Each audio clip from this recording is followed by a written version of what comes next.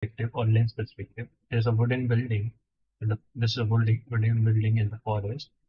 So let's get started by setting up the basic and rough parts.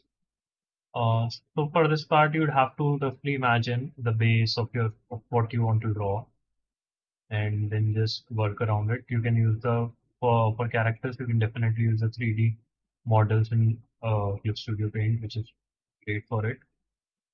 And then you can get started. Then you can get started, or you can also use the uh, ruler, the fisheye ruler, or you can more preferably it is called as the three perspective ruler. I'll show you in a while where it is. First, let me just quickly set this up a little here. You can also tilt your characters a little. What you'll have to imagine is that there is a straight line and then there are curves at both opposite ends. So accordingly that you'll have to tilt your characters in such. So after this, we'll be setting up the three perspective ruler, which will make things much easier.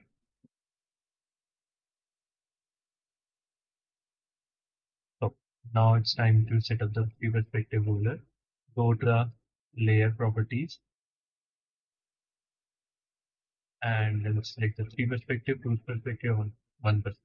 Here we'll be using a three perspective. That is, this would mean that there are three vanishing points in this.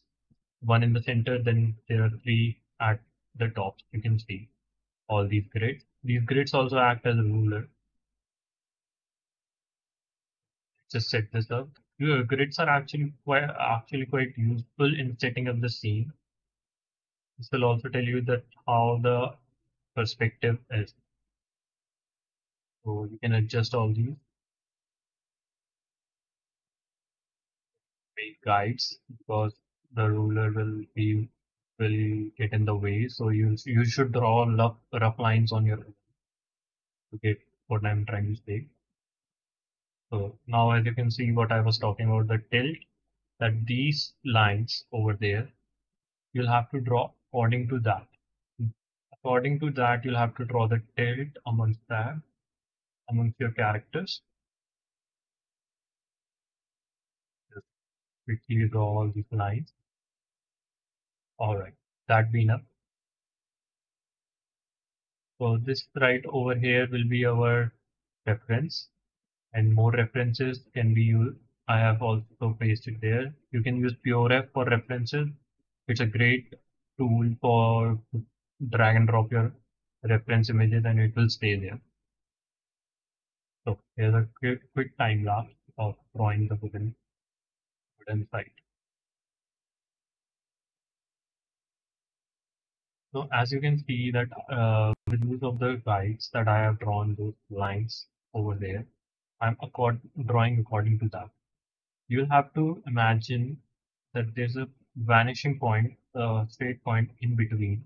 Usually what happens when we see from a human eyes, the perspective is towards that vanishing point goes all smaller in that direction. But in the fisheye perspective, the middle point actually gets widened, while the sides slightly gets to slow and make a curve at both ends, both opposing curves. So here's the rough uh, drawing of the wooden cabin. Now the next part, more, more and more lights can be quite helpful for drawing the characters next after making few more touch-ups in the wooden cabin side. You can see that I have started the characters and I am making this the character on the left hand side a little more curved towards the right side from the bottom and the top, while the middle side actually goes towards the left. Just a little optimal amount of curve is what is needed to make that fisheye perspective. A little too more or a little too less would actually ruin it. So this all goes to practice, perseverance, and only then you can get the full grasp of how this perspective works. So more touch-ups in the wooden cabin. And here's the final piece of a fisheye perspective. As you can see, these guys in the front are actually bigger compared to the background, and the bottom is wider while the top is getting tapered. So this is the fisheye perspective with a few quick touch-ups. I'm going to just tone it to make it a little better. Just a few quick touch-ups that I have made onto the toning part.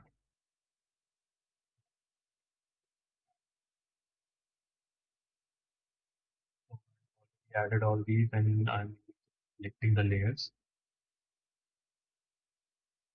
This right here would be the what's it, a rough toning of this theme.